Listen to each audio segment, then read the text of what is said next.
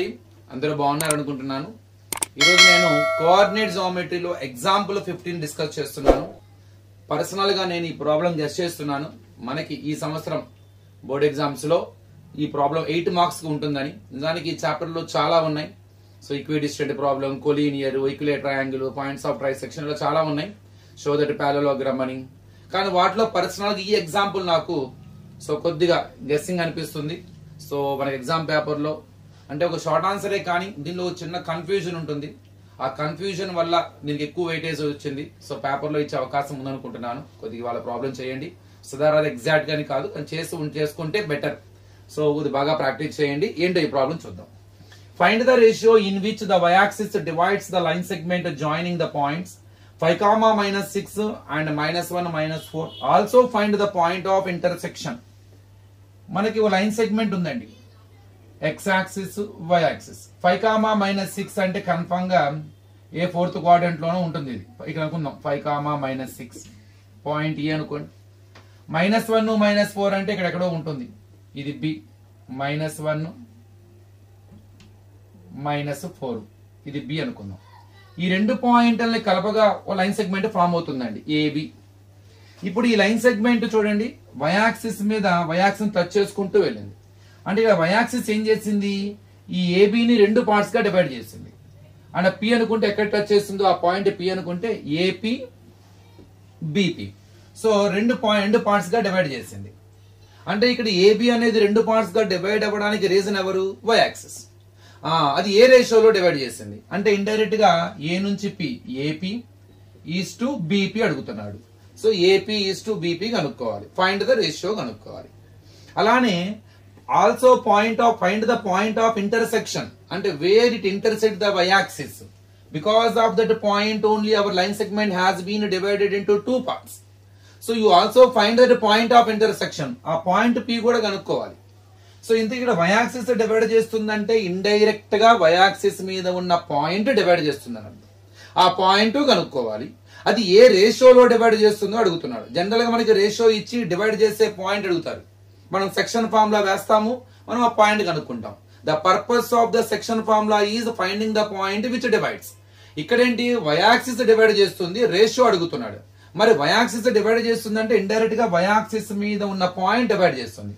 మరి ప్రతి పాయింట్ లో రెండు కోఆర్డినేట్స్ ఉంటాయి, x coordinate, y coordinate.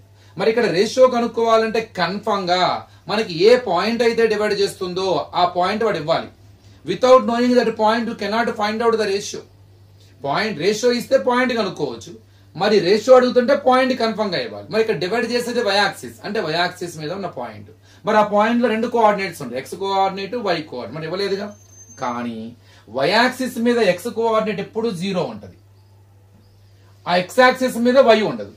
So on y axis x coordinate is always 0. అంటే the structure of the point on y axis is 0, y. So రెండవ coordinate తెలియదు. ఇప్పుడు మనం ఆ 0 ఉపయోగించుకుని రేషియో కనుక్కోవాలి. రేషియో వచ్చిన తర్వాత y కోఆర్డినేట్ కూడా కనుక్కోవాలి. ఎలా కనుక్కోవాలో చూద్దాం. I hope you understood what is the problem. ఇప్పుడు ఇంతగా రేషియో మనకి తెలియదు కదండి. రిక్వైర్డ్ రేషియో m1:m2 అనుకోండి. కొంతమంది k:1 అనుకుంటారు, అనుకోవచ్చు. నేను m1:m2 అనుకుంటున్నాను. ఆ పాయింట్స్ ని 5, -6 x1 y1, -1, -4 x2 y2. ఇంతకీ డివైడ్ చేసే పాయింట్ ఏంది ఇక్కడ, y యాక్సిస్. అంటే దీని ఏ అనుకోండి, దీని b అనుకోండి. y యాక్సిస్ డివైడ్ చేస్తుంది. So y axis divides AB.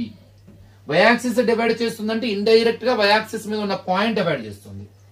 we know that the point on y axis ఎలా ఉంటుందండి, ఇందా చేసుకున్నాం, డిస్కస్ చేస్తాం. 0, y. ఎందుకని y యాక్సిస్ మీద మనకి x కోఆర్డినేట్ 0, y కోఆర్డినేట్ మాత్రం మనకి తెలియదు కాబట్టి అది y అనుకున్నాం. మరి అసలు ఫార్ములా డివైడ్ చేసే పాయింట్ కే, ఈ డివైడ్ చేసే పాయింట్ కే మన దగ్గర ఫార్ములా ఉంది. అదే section formula. m1:x2 m2:x1/m1 + m2, m1:y2 m2:y1/m1 + m2, which gives the point which divides. ఇక్కడ పాయింట్ డివైడ్ చేసేది y యాక్సిస్. y యాక్సిస్ మీద పాయింట్ ఎలా ఉంటది, 0, y.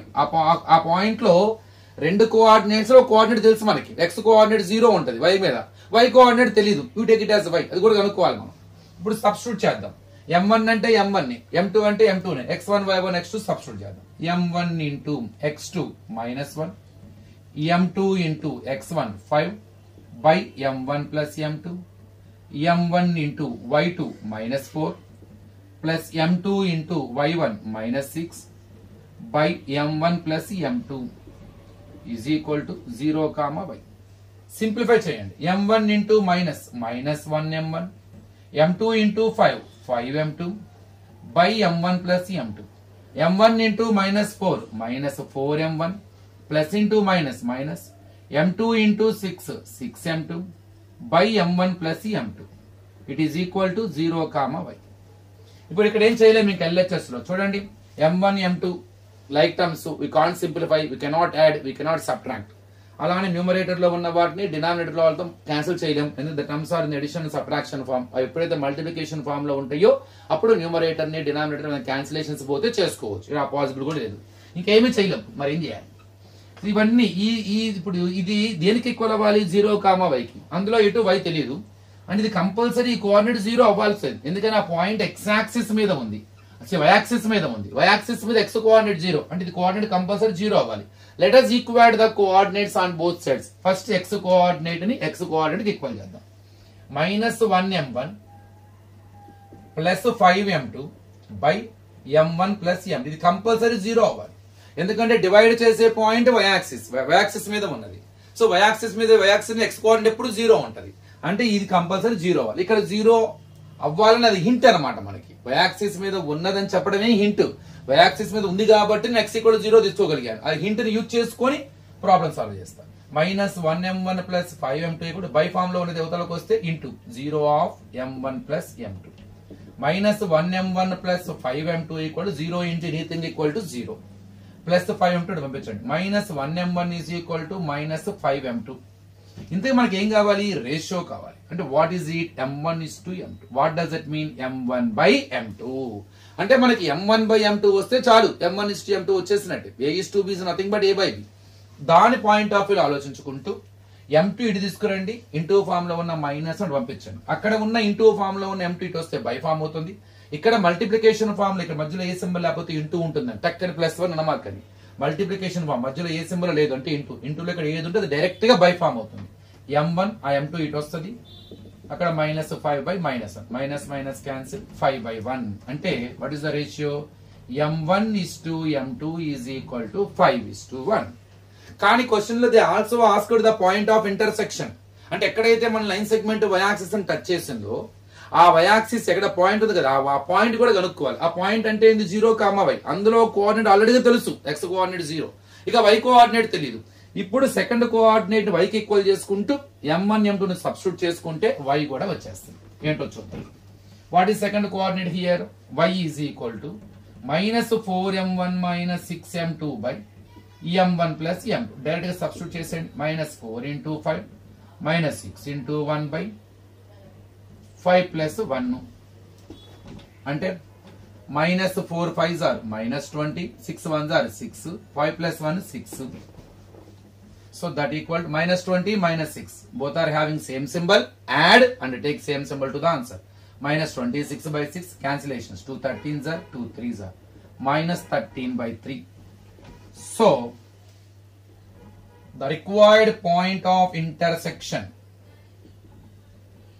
ఎక్కడైతే మన లైన్ సెగ్మెంట్ y యాక్సిస్ ని టచ్ చేస్తుందో ఆ టచ్ అయిన పాయింట్ అది y యాక్సిస్ మీద కాబట్టి 0, y 0, ఇప్పుడే y వచ్చింది -13/3.